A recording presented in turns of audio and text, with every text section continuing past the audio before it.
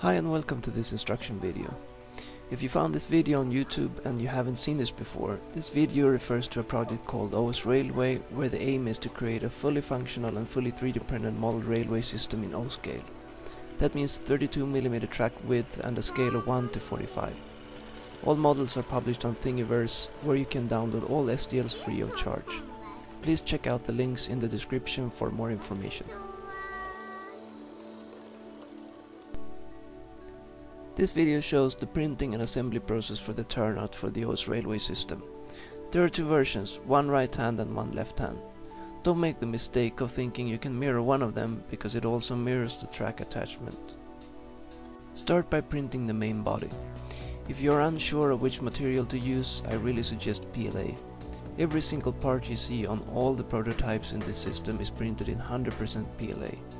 You don't need to use support, however it is important that you make sure you have a good bonding to the build plate, as during the first 2mm you will have 7 individual parts for the body alone on the print bed, and if any one of them come loose it will ruin your print. In my opinion, there is no reason to use a finer layer height than 0.2mm. I use 0.2mm for probably 90% of my prints. If you want dual color as the one in the picture, you have two options. Either you can manually pause the print and change the filament when you see that the printer starts to print the overhangs between the sleepers. This will occur at 2.2mm if you use 0.2mm layer height. If you use a different layer height, select preview in the slicer and check where the printer will start bridging the gaps between the sleepers. However, if you don't want to keep an eye on the printer at all times, there is another way.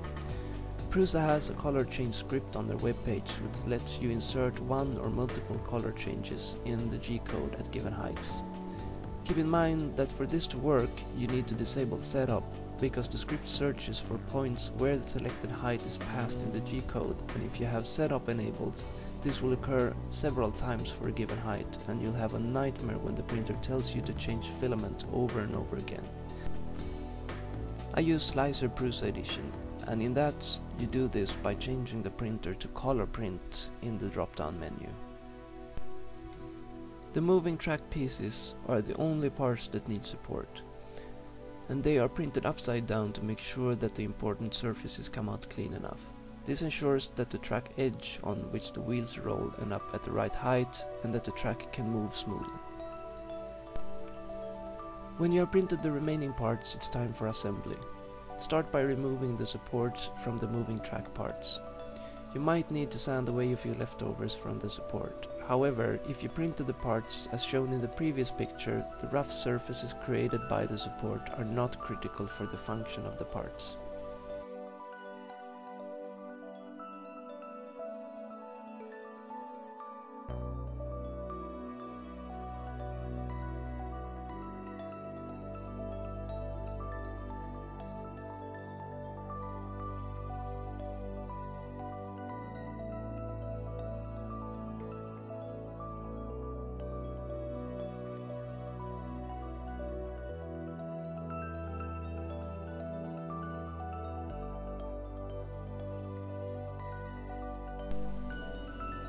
The sliding lever that moves the track parts will most likely not fit at first, and you will need to sand the edges to make it slide nice and easy. It doesn't have to slide super smooth, as a bit of resistance can be good to keep it in position. Make sure the underside of the track overhangs are clean enough. You might need to remove some filament strings or material pieces blocking the path.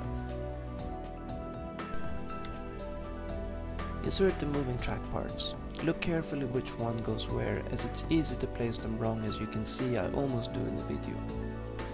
You should have to push quite hard to get them in place. If you find that they are too loose, you might want to either print them again and scale them up by 0.5%, or you can try adding a bit of tape to the inserts to make them sit tight.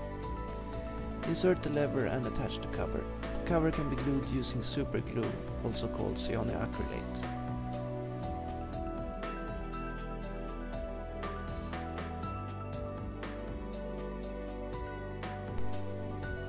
Congratulations, you now have working turnout. Thanks for watching, and don't hesitate to leave a comment if you have any questions.